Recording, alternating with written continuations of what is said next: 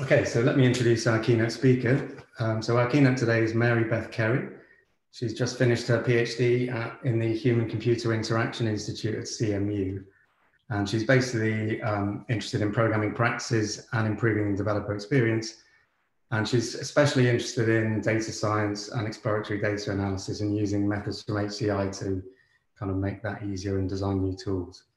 And she's also passionate about HCI, ethical considerations surrounding HCI and design. And most recently, she's worked on a really interesting system called Mage, which is a system for notebook programming which supports tools that can represent themselves as both code and GUI widgets. So hopefully that's something we're going to hear a bit about today. And I think she's also currently available for a postdoc. So that's something you might like to talk to her about afterwards. And over to you, Beth. Cool, thanks. Thank you so much for inviting me. Still a mystery why you did, but I'm very excited to talk about anything to do with live programming. And I love talking about notebook programming, which is what I'm going to share a bit about today. I'm going to cover sort of a big picture around notebook programming, and then more specifically our recent mage work, which really already introduced. All right, so quick speaker stats. I'm actually a current PhD student. I am still in the dredge of finishing my thesis. I work at Carnegie Mellon University in the Human-Computer Interaction Institute. My advisor is Brad Myers, and we work on everything to do with programming in HCI sort of lens. I particularly love exploratory creative forms of programming. My background is in art, actually, before I kind of found the light of computer science. So I love programming as a kind of creative medium, and I spent a really lot of time lately thinking about how people explore, particularly with data, in the context of programming and notebook programming. So I'm going to talk a whole lot about notebook programming, and I'm first going to introduce it just in case you're not familiar. It's a massively popular form of interactive computing and programming, has become really, really hot in the past, say, 10 years, 20 years at best, mostly past 10 years. So this is really popular. It's really new, sort of. And this is approximately what it looks like. So this is the canonical notebook programming interface. This is a Jupyter Notebook. It runs in a browser. So this is my little Chrome tab. I've got all of these cells that I can run, and it's an interactive programming session. So to break this down a little further, I want to kind of cover, these are the key components of a notebook programming interface. And they can take lots of forms, but these are sort of the constants across all notebook programming. You've got a bunch of cells. Each of these cells can be one of three, let's say, things. The first is formatted text, so markdown usually. You can have headers and rich text, little symbols, equations, pictures, videos, whatever you like. And this is really for explaining your code, usually an analysis of data. Then you've got these code cells. Code cells can be run one at a time. They can just change state, like this import statement, or they can have output. Output can be visual, it can be interactive, it can be multimedia, or it can just be plain text that you'd see in like a terminal output type thing. So a notebook has all these cells, they're run one at a time, and it's run in a context of an interactive programming session. So when you run one of these, it updates the state of the whole programming session, and this is sustained throughout your programming session. All right, so I believe that notebooks are really, really awesome, and I hope to convince you of that too. However, notebook programming is a more recent sort of programming paradigm, and it definitely does have limitations. It's not awesome for everything, and I'll be the first to admit that. So if you want to learn more about the drawbacks of notebook programming, I'm not going to go into it, but I can point you to some great places. The first, in 2018, Joel Gruss gave this talk at JupyterCon on I don't like notebooks. And that's such a power move to diss notebooks at a conference about notebooks. But it's a really funny talk. It's on YouTube, and it goes into a lot of details. A lot of the complaints have to do with notebooks are not really that great as software artifacts. They have a lot of flaws. If you're doing software engineering with notebooks, just stop, don't do it. That's a lot of what's going on in that.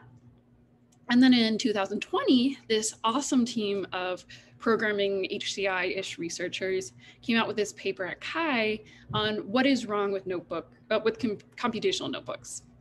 And they did a study of a bunch of people and list out a bunch of stuff. It's a lot of the same kind of things. Notebook programming is not necessarily a great software artifact. It has a lot of problems with scalability and correctness and all the things we love as computer scientists. However, I like to center all conversations around notebooks around what are their primary use cases. So yeah, they're not for everything, but what are they really, really good at? Now, these are 3 use cases that we kind of came up with. We went to JupyterCon, the same conference that Joel talked at, and we basically interviewed a whole bunch of users of notebooks and said, well, what do you use notebooks for? And we did the whole HCI process of getting all that data together, boiled it down. These are 3 sort of main use cases that notebooks excel at and lots of people use it for. So the first one is a scratch pad. So the kind of thing that you would jot down on a napkin or a back of an envelope or something.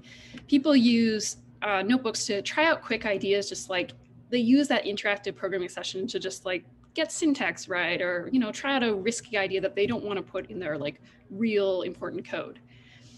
The second one is prolonged experimentation. So this is really popular if you're doing data analysis, you're building up an analysis, you're building up a model or whatever. You're going to spend a lot of time sort of showing your work, showing your progress, and showing your process in a notebook. A lot of people like to think it's sort of a substitute for sort of the pen and paper style of a lab notebook that you would have if you were, a chemist. If you're a computational chemist, maybe the notebook programming environment is your lab notebook. And the last one that's really important is notebooks as presentation. A lot of people use notebooks to actually share data analysis or models with other people. And this happens in education settings, like for teaching purposes or for presentations at companies, for like conveying information to people. So these use cases are really popular for what notebooks do, but they also are pretty distinct in what maybe would best serve those use cases. Now, in this, just to give you the quick scope of this talk, I'm going to be introducing a lot of ideas about notebooks. And what I really, really want to convince you of is 2 things. The first, notebook programming is not really established. It's been around for a while, but it's still actively evolving as a real notebook programming kind of paradigm. Like what it means is very negotiable still. People have a lot of opinions. And you as researchers and as like people who develop tools can have a lot of impact on what notebook programming is. So that's fun.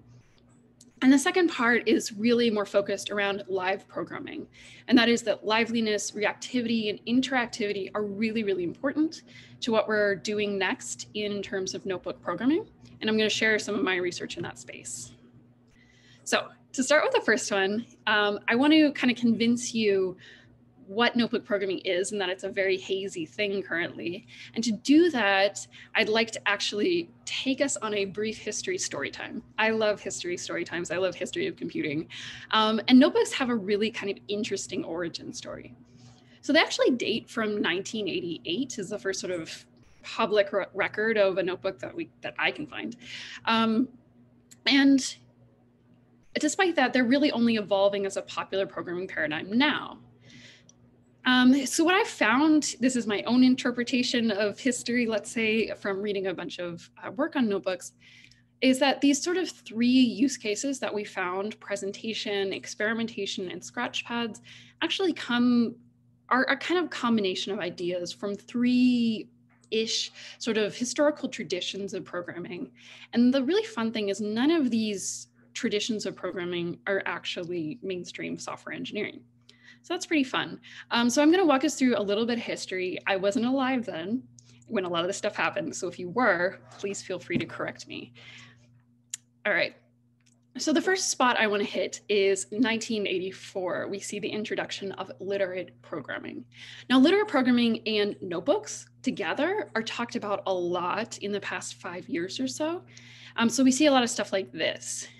literate programming we talk about in the terms of these markdown cells that we see in our notebooks, the markdown cells that allow us to explain what's going on. And literate programming is talked about a lot in the situation of presentation. So here's a snippet from Hacker News, somebody saying, Jupyter Notebooks seem to be the modern form of literate programming because look, I'm seeing people write entire textbooks in this sort of literate style in this programming environment. So people do write entire programming textbooks in notebooks. That's a thing. And so a lot of people have tied it to the idea of literate programming. And in 2018, we see the study where researchers went and looked at like all the notebooks they could find on the internet, pretty much, GitHub everywhere. And they were like, oh my gosh, people are not like actually putting markdown in these rich explanations in their notebook. And oh my goodness, I really think they should. That's pretty much what the researchers coming up with. However, what I really think is fun about this is although we have this pretty strong idea, if you dig into the community today, that, oh gosh, notebooks are literate programming environments, this is really sort of something that we added very recently. And literate programming in 1984 was not about notebooks at all. It's really not even that related. But what happened in 1984, Donald Knuth introduces literate programming. He's best known for creating TeX, which is the predecessor of LaTeX, which many of us use. And his big idea is that documentation should be equally important to the code itself. So you're writing code, you should also write a ton of documentation, and that documentation should be treated as a first-class citizen by being rich text, side-by-side interleaved with code. And that idea has really resonated to what we do today. But what we think of as literate programming today is this whole markdown business in our notebooks. That's really, really not what they were actually talking about in 1984. In 1984, literate programming was actually a campaign in the idea of we have really bad software documentation and we need good software documentation. So software documentation for software engineering was bad in the 1980s. It's bad now.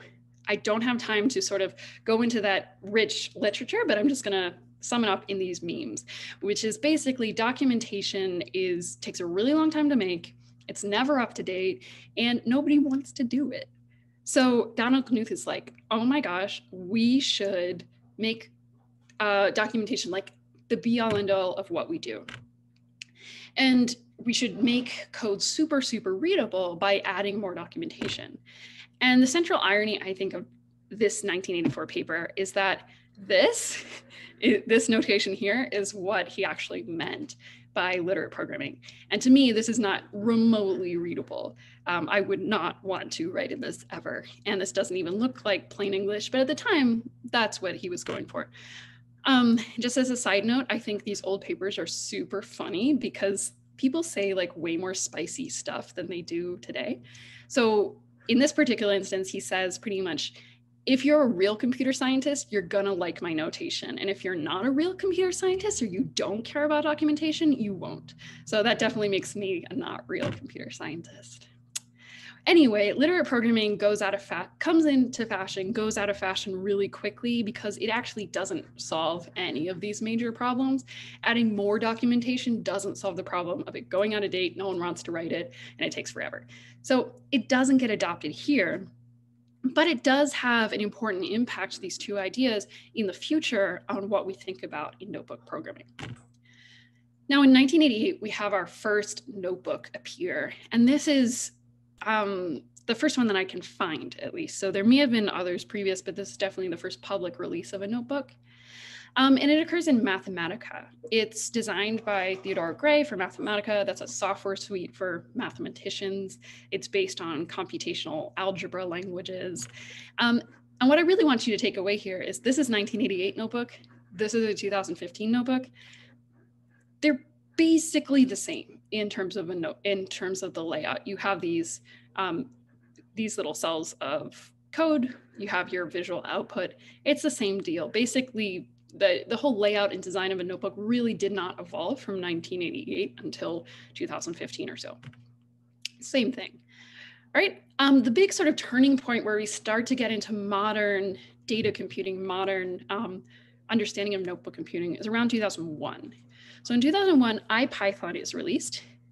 IPython is created by Fernando Perez. Later, Brian Granger joins the project. And they are both physicists, and they want to create better software and do better coding. And they're like, everybody stop programming in Fortran. We are going to make Python the place where you want to do your scientific computing.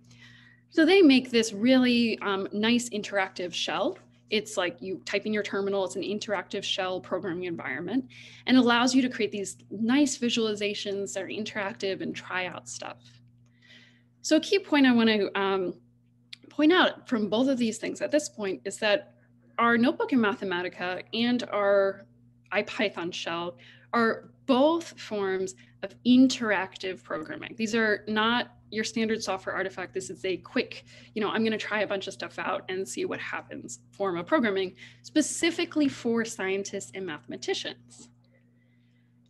That's because science, math, and data really needs interactive programming to work with.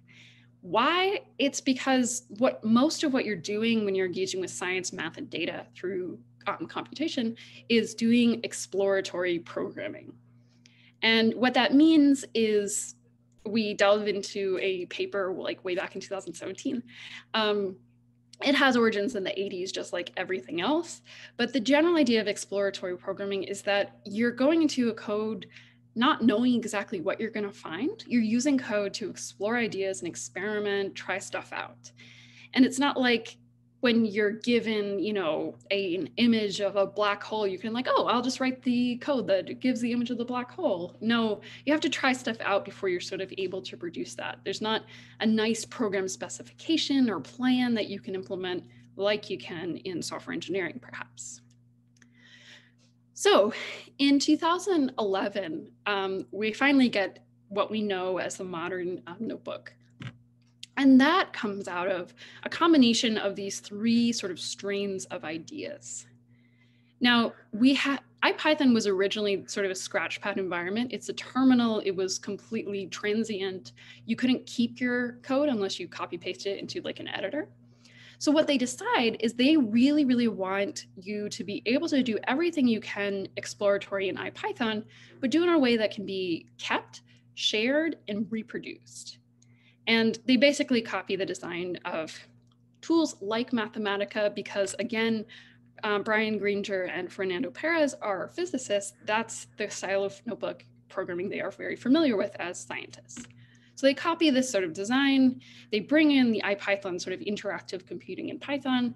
And they also, at this point, loop in literate programming. And the purpose of that is that they want to be able to explain what's going on in this computation.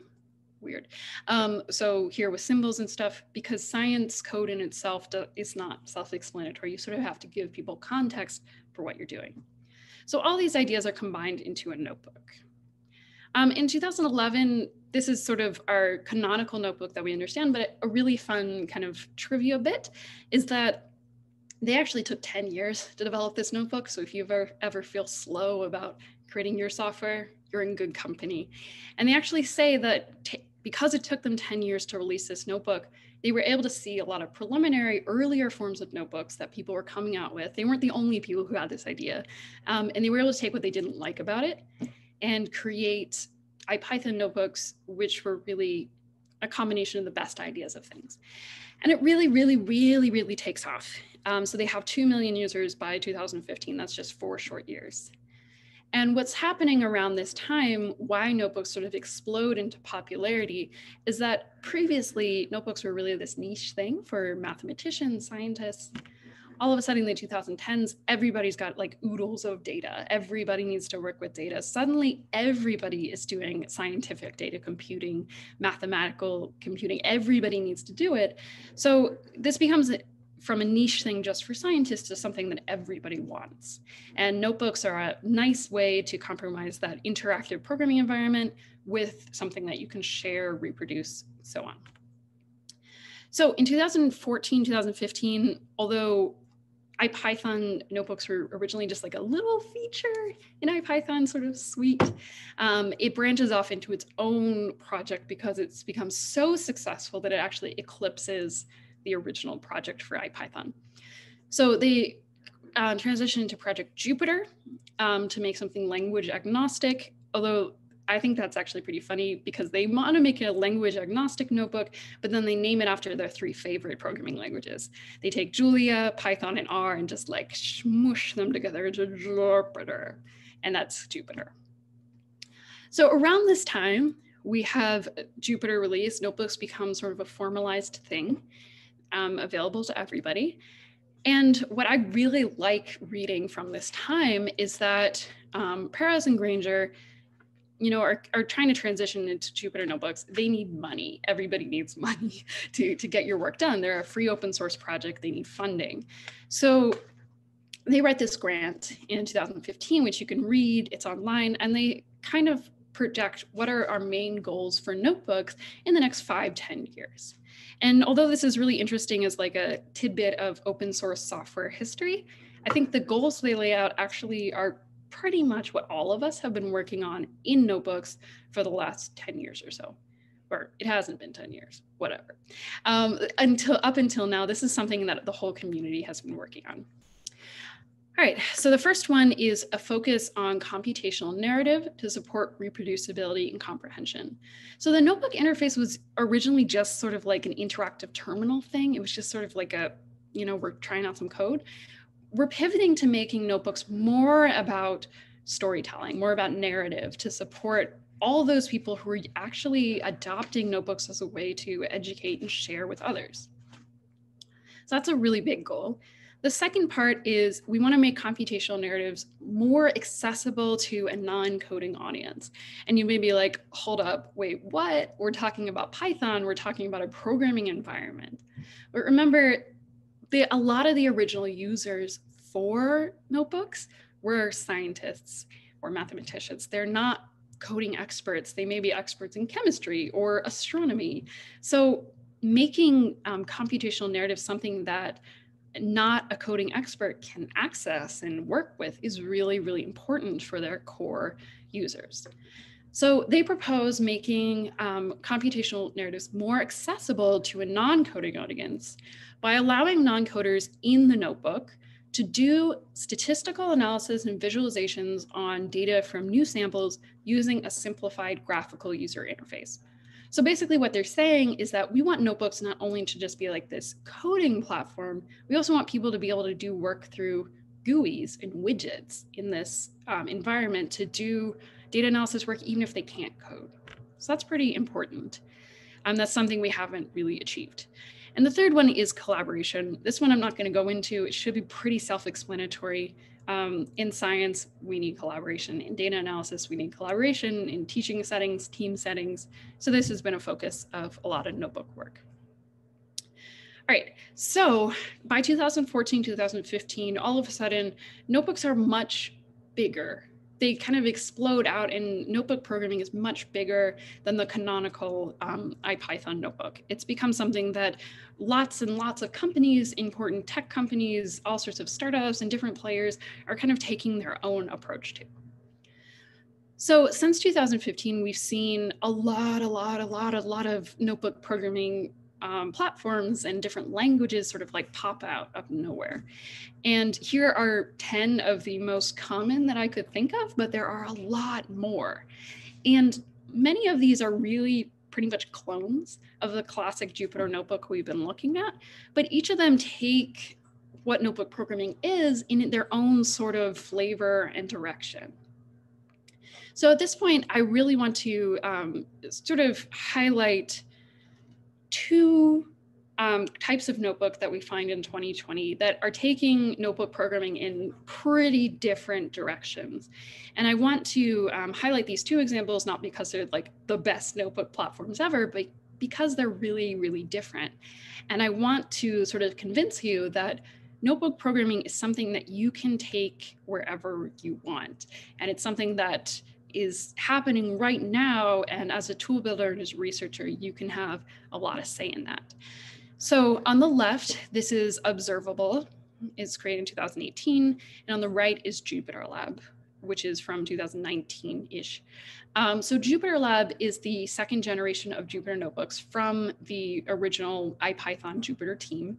And what you can see is they've translated a notebook into something that looks a lot more like your everyday IDE.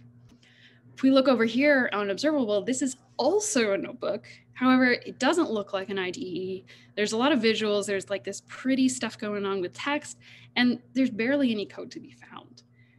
So I'm going to contrast these two examples.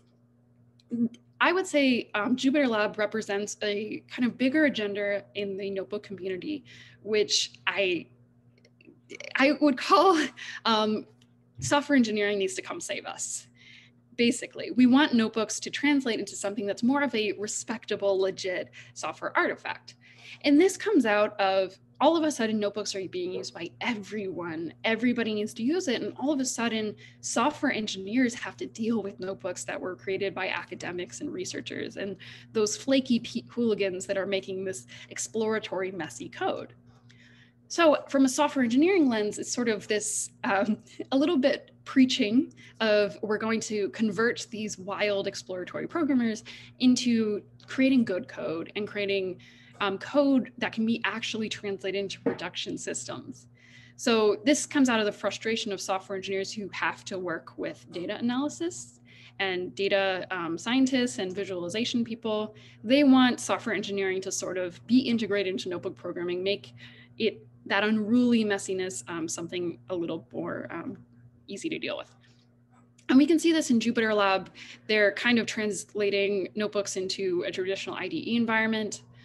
Most IDEs today, like Visual Studio Code, as of like 2019, 2020, are integrating in notebook viewers in the classic IDE. So you can use your, linters or formatters or what have you, nice software tools to make all of your notebook code super awesome. And we also have in the research community, this is a Kai paper from 2019, in which a bunch of really cool people at Microsoft, UC Berkeley, Georgia Tech, et cetera, are trying to see how we can sort of refactor notebooks for people, make them nice. So this is something I very much believe in, but there is a tension. I went to a Jupyter conference a couple times to talk with users to sort of get their feel about notebook programming, what they want. And as somebody who's been trained in software engineering, I'm like, of course you want to see the light and like become a good software engineer.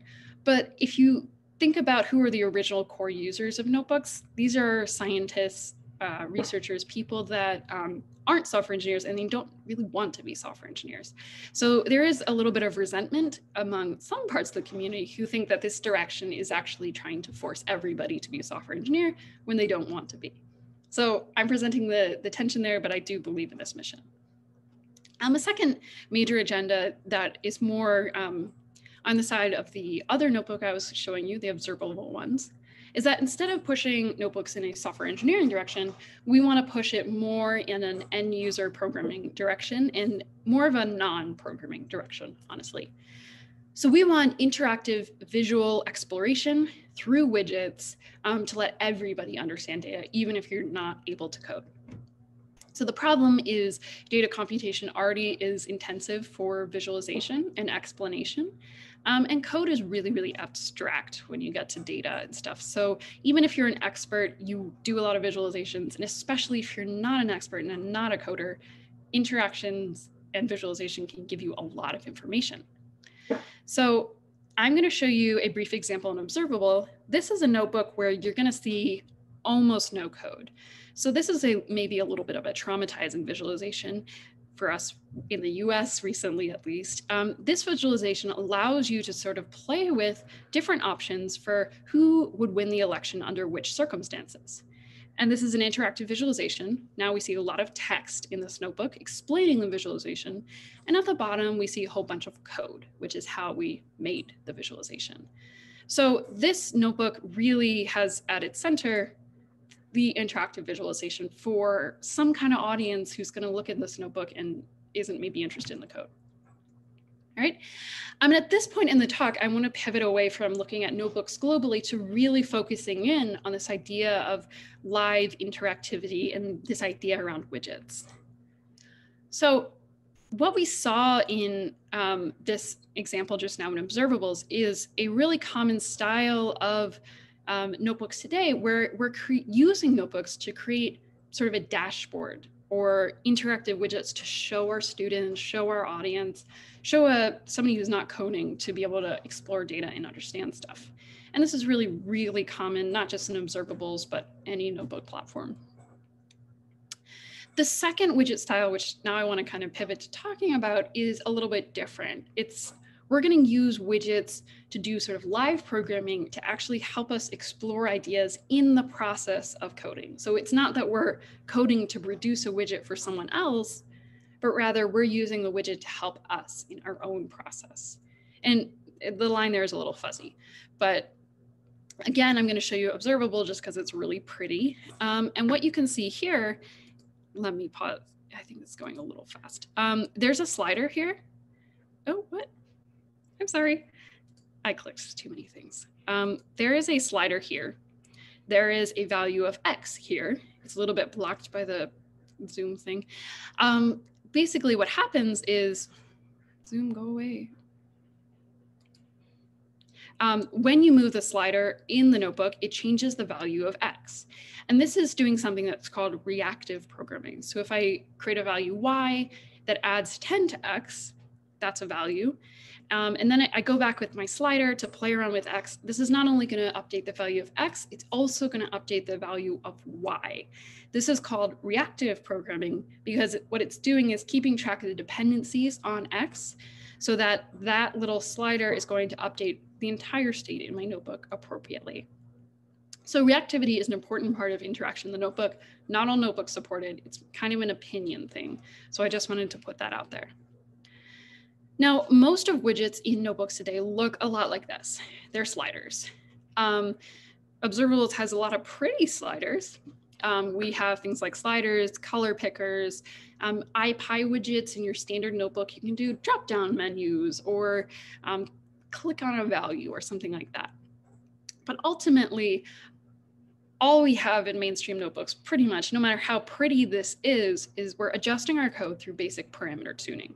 We can change a single value like color, rotation, quake size through tuning a parameter, but we can't really do like rich analysis work beyond I'm going to play with this parameter. That's sort of all we got. And if we return back to these ideas that Perez and Granger put out in 2015, they want to make computational narratives accessible to non-coding so that you can, if you're a non-coder, you can do actual meaningful real data analysis using these GUI widget tools. But at this point, all we have is parameter tuning. So the idea is, can we do more than that? And this is the topic of my latest research, which I did with some collaborators at Apple. So this I presented at WIS 2020 is pretty fun. So I definitely hope you will check it out. And what mage is about is trying to move in a general sense beyond that like widget thing of just parameter tuning. So I'm going to show a quick demo video so you get a sense. This is a notebook. In the notebook, I'm going to load a data set of Pokemon because I love Pokemon. And I'm going to sort of demonstrate what interactivity looks like now and what we want it to be. So here I'm going to show a table. This is what you see in a notebook today. And you can like see it, but you can't really like do anything with it. So what we want to do in Mage instead should be pretty obvious, and we're definitely not the first to propose this, but we want to create a table where you can actually do stuff like you could in like Numbers or Excel. So in this Pokemon table, I'm going to actually be able to drag around columns, for example.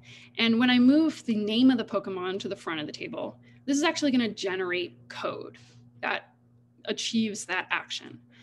And I can go on and keep organizing my table, and that's going to generate code that appropriately matches what I'm doing. Now, at this point, you may be like, wait, why do we need to generate code? Why can't we just like play around in a table all day? And that's a little bit of a contentious issue, but basically there are some widgets that allow you to play around in a table all day, but they break reproducibility and they're very, very fragile. So if your internet goes out or your session needs to restart or something, you may lose all of your work in this table. By translating it into code, we ensure that everything you do is reproducible and that you're not going to lose any of that work. So seeing code maybe isn't for everybody, but it is a really important medium to allow reproducibility, readability of like, oh, this is what the actions that you did, this is how you transform the table, and allow you to keep your work in a meaningful way. All right, now I'm going to show you a second example.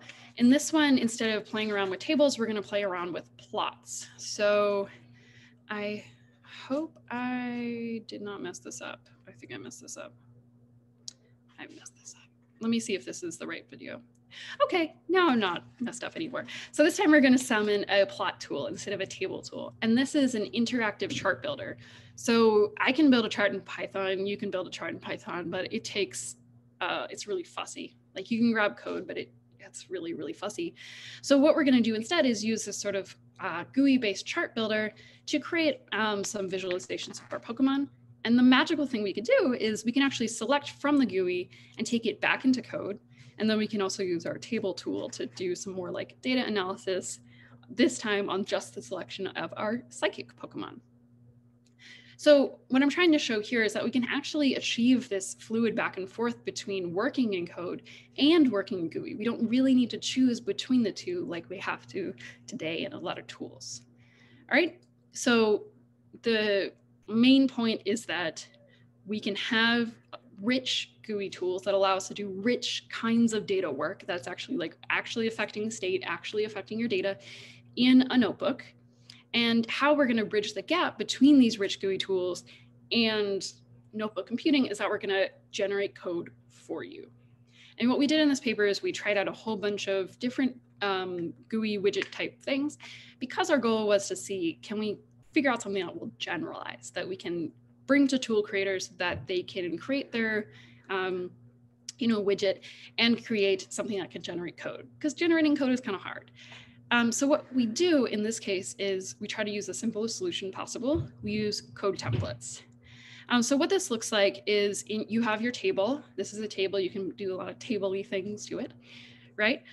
And what we have is we have the tool creator, the person who creates this nice little table widget. In this case, it was me. Also come up with templates. And whoops, this is what they look like. So we can have multiple code templates to allow the same GUI tool to support all kinds of different languages, all kinds of different platforms. What it looks like, if you're not familiar with code templates, is basically we've got a type-based fill in the blank. They're going to say, okay, we need a data frame, we need columns, and this is for removing columns, produce code that looks something like this. Insert their table, and this is the actual syntax that we need to create, and drop the specific columns that they select in the GUI. So the GUI tool creator is giving us a template, and they're giving us in live real time what is actually happening, so that Mage is going to take this template and resolve it based on the actual programming environment. So the tool creator doesn't need to know all the static analysis stuff about what's going on in the programming environment. They just sort of give us instructions about what should happen, and Mage sort of makes that happen. And what this looks like is pretty good sometimes, but there's a major limitation to our approach, which we don't solve. And that is nice code generation that looks fluid and looks good and is readable is actually really context dependent. So simply, outputting some new generated code every time somebody does something in the table creates a complete mess. So here's a very simple example. In this example, I add a column called education into my table, and then I move that column from 14 to 2. So I'm just inserting a column and then I'm moving it. Now, what we'd like is, instead of inserting it and moving it, we could, if I was a human generating this code, I'd probably just write, okay, I'm just going to insert it at 2 in the first place. This is much nicer code. It's 2 lines instead of 5 or 6 to do the same thing. So what we can do in Mage is kind of create these combined compressed forms of code that actually look nice and readable, but it requires context-dependent information from the tool creator, because we don't know how operations combine. We don't know the order of operations for a table versus an image editor or all these other possible forms of tools. So this is a major problem because it puts a lot more spec requirements and all that sort of nonsense on the tool creator. So the main idea I want you to take from Mage is that this kind of powerful sort of tools for working in GUIs and code are really possible, but the generalization bit is what's really hard. And I want to highlight some related work that does really similar things recently, and that's Rex is a table editor. It's using program by example, which many of us are familiar with. Basically, we have somebody working in the table and it generates code for them based on example. B2 is another really recent one. It allows people to play around with visualizations, and it's going to generate code to generate those visualizations in live, real time, in a reactive way based on their selections. Now, the power in these two is that they're not trying to generalize. B2 uses a domain-specific language, a DSL, to power this, and Rex uses programming by example that only works for tables. So these two things can be super powerful DSLs and programming by example in one tool in a specific context, but it's hard to generalize. So this is an open challenge I just want to sort of leave you with, is that live programming via GUIs, it allows more people to participate in data analysis. It really is a goal of the community, but it's really hard to generalize between the simple parameter tuning that we have today to something that is substantially more powerful. And as I wrap up, I also want to sort of push again that notebook programming means a lot of different things to different people. Use cases are pretty far across the board in a lot of different people, and communities are pushing notebook programming in different ways. And as a tool developer and as a researcher, you have a lot of power if you want to get involved in notebook programming to set the agenda for what that is. All right.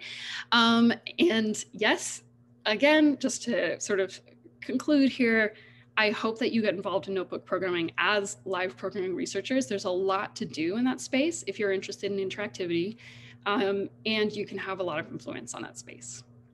So thank you so much for hearing all about notebooks, and I'm happy to take questions.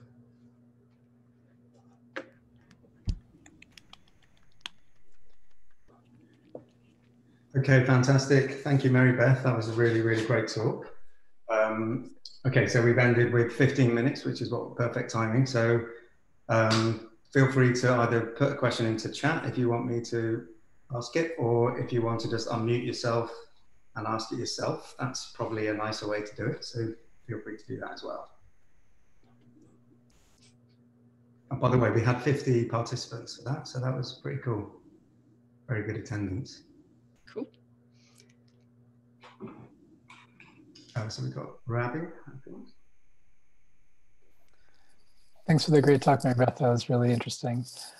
So I wanted to ask about how in Mage, you're kind of, is it Mage or Mage? Or both, okay. How you're able to kind of like, say that you don't have to choose either code or GUI, you can kind of, bridge the gap. I also wonder if that same goal could apply to these two splits that you showed between Jupyter Lab as like a software engineering IDE kind of thing versus something more end user or non-programmer focused. I wonder if you think that dichotomy is something that could also be bridged. Does it really have to be that these tools either have to be built for like production software engineering or for everybody else, or can that be kind of bridged as well, do you think? I think that's a bit tricky, actually, because that gap between I'm a pro software engineer coder and the more end user programming side is really, really pervasive. So when we actually, sorry, slides. Okay, so we took a lot of these tools to professional data scientists. I didn't talk about that, but we set it in front of people who do this for a living. Some of them are, end user program side, they're statisticians or something, and others are software engineers. And what we found is a really big divide on some people loved this, especially if they didn't like writing code and they liked working in like a spreadsheet or something that was more familiar. But a lot of people who were coding experts was like, I would never use this because I just want to code all day. So I think it's really hard to kind of meet requirements of everyone, if that answers your question.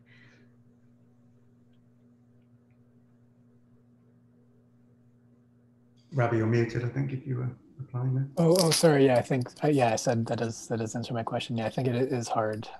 I guess I wonder how many humans are in like this intersection where they might want to do both.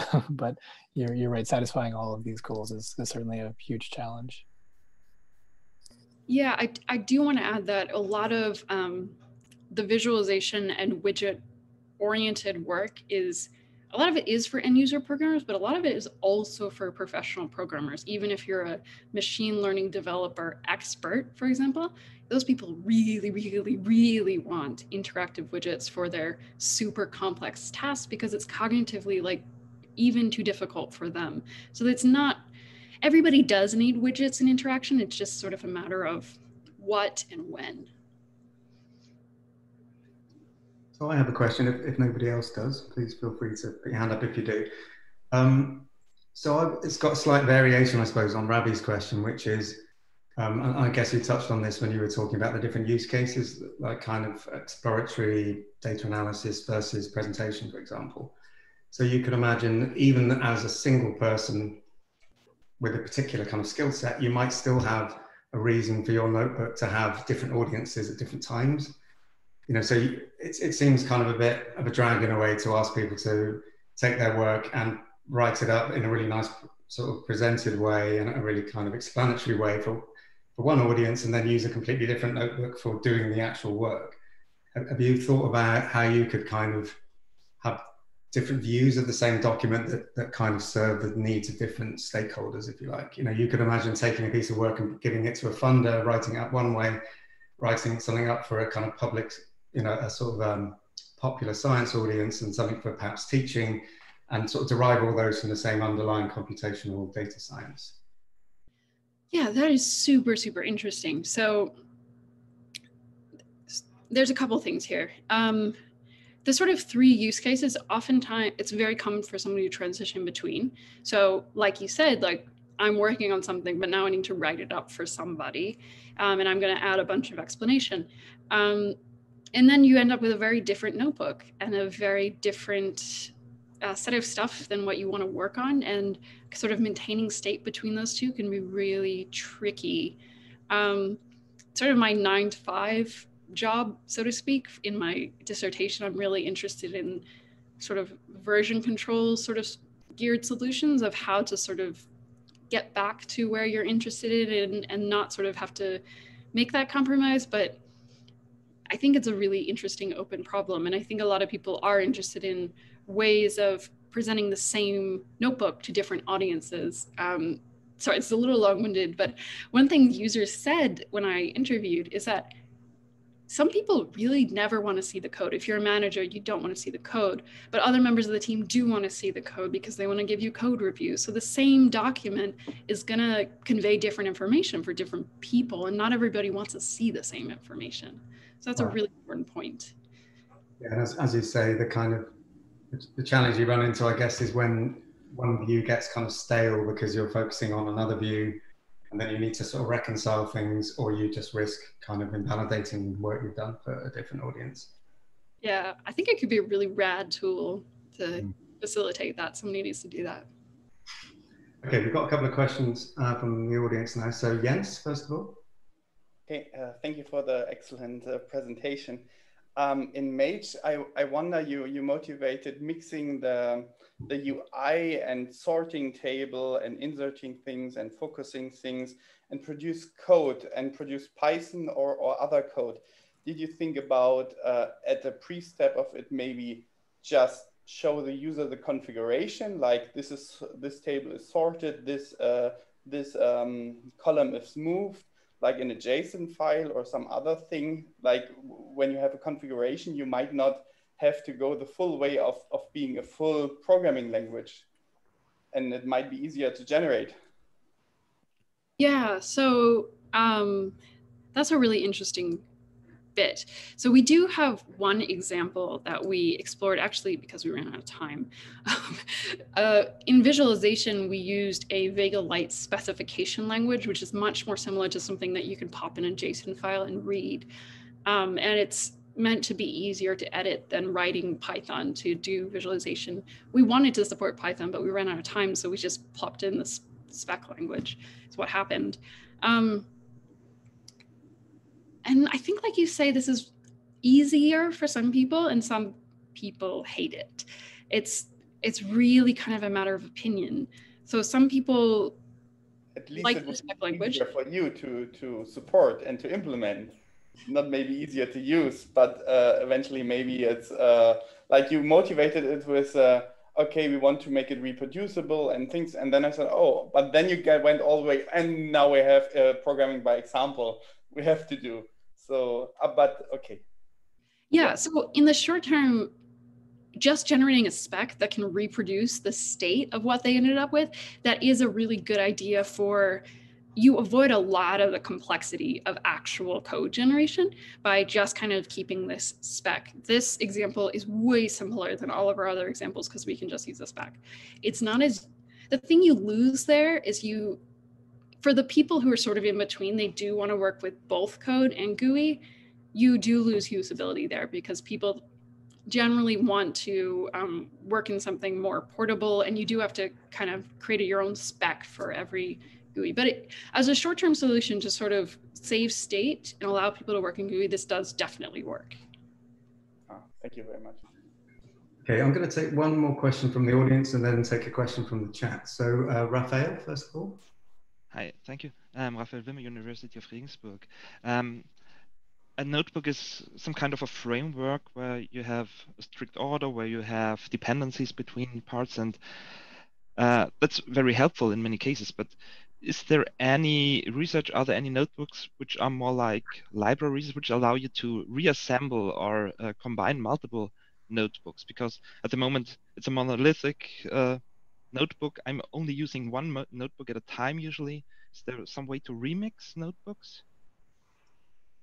So I think that's something that the community is really interested in. So the plain notebook, you can import like Python modules. When people want to use a notebook in a different notebook, oftentimes what they do is export your notebook as a Python module and then import into the next notebook, which is really clunky. So there are definitely projects where people want to import notebooks into other notebooks and make sort of these meta notebooks. I think some people who are critics of that approach think that it might just be a rabbit hole of notebooks, of this maze of crazy notebook code that's not like a nice formal like Python or R module. But yeah, they're really, so you can move around cells in notebooks, and in the classic notebook, you can actually run them in any order. So the dependency thing is really more of a recent push. They're really more free and wild in the original iteration. But you're right in that modularity of bigger pieces is a really big question of how we should do that. And I don't think anybody has an answer. Does that answer your question? I see some frowning. Thank you.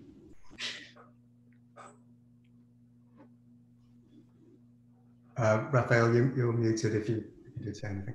Yes, I'm happy. Thank you. Okay. Right, so we've got a question from Jeremy in the chat, which is your narrative of notebook origins a revisionist history? Asked in a friendly way, does interactive computational notebook programming spring from a tradition of read-eval print loops going all the way back to Lisp? It definitely comes from Lisp. Yeah, I sort of, it is a little bit of a revisionist history. I sort of picked and choose some spots that I thought were particularly important, but yeah, we're going all the way back to Lisp if we're real, especially in the interactive computing in a terminal that goes way back to the very beginning of computing. What I really want to show here in particular is that from what I can find currently of where notebooks come from, almost all of them are revisionist histories. They're really contradictory. So some people think that notebooks sort of sprang out of literate programming. That's definitely false. And I'm trying to just say they come from a bunch of different places. But if you actually know more about what they came from, that would be really interesting, because don't think anybody really knows, other than it seems to have come about of people encountered something they liked and they added it together into a tool, and then someone else encountered something else and then they added it. But there's no real formal lineage that I can find of these things, if that makes sense. So yeah, it's totally made up. I'll just follow up with a kind of finger on that, just because we don't have another question in the queue. But actually, one thing that occurred to me is that, you know, another sort of dimension, if you like, of the history of notebooks is the history of scientific notebooks. Because I mean, the kind of use cases you talked about, the kind of dissemination versus, you know, recording your kind of workflow for your own use, and so on. They really have a history in the tradition of science itself, I think. So I mean, in the 18th century, whenever people first started publishing journals, that was a kind of response to worries about reproducibility and openness, and that there was all this knowledge locked up in labs and in scientists' heads that wasn't being kind of shared into the community. So it's almost like computing has really brought those concerns to the fore again, and we're just kind of recapitulating all that stuff all over again. And I wondered if you thought about that as a kind of parallel narrative in a sense. Yeah, there's a huge backstory in scientific computing for sort of the computational lab notebook. And there's been, over the decades, like a lot of different sort of attempts to make a computational lab notebook. But the thing is, nobody's really come up with a solution that everyone's happy with. There is no real killer app that people have for a computational, like, scientific lab notebook. A lot of people are hoping that notebooks would be it, and it really hasn't shaped out to be perfect for that either. So that's definitely one origin story, but that gets into all of these like crazy interactive systems I didn't quite want to get into. Yeah. Okay, we've got one quick question we'll take from the chat. So do you know any work that combines notebooks with inspector-styled environments such as Smalltalk and Self?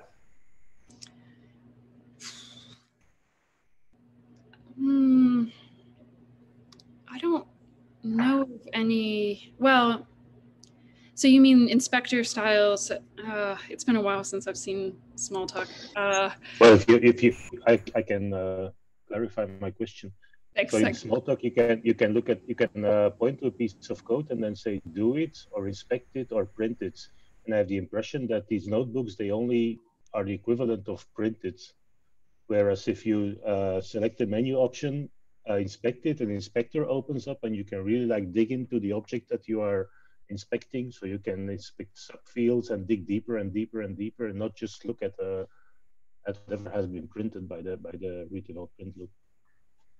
Yeah, so that you can find that not so much in notebook programming, although a lot of people want to combine that in. That's definitely an ask.